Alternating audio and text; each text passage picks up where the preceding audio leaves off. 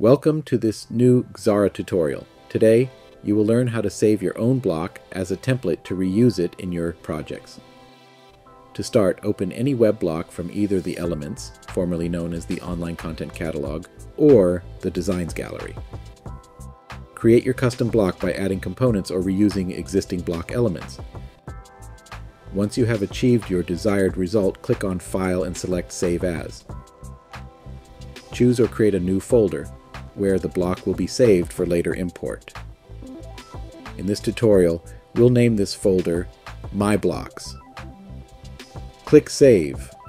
Now in your website project, go to the Designs Gallery and click on Disk Designs to import a folder.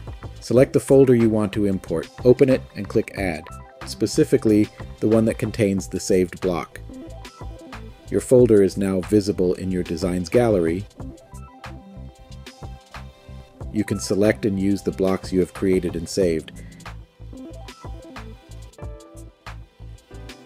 Your custom blocks are still fully customizable.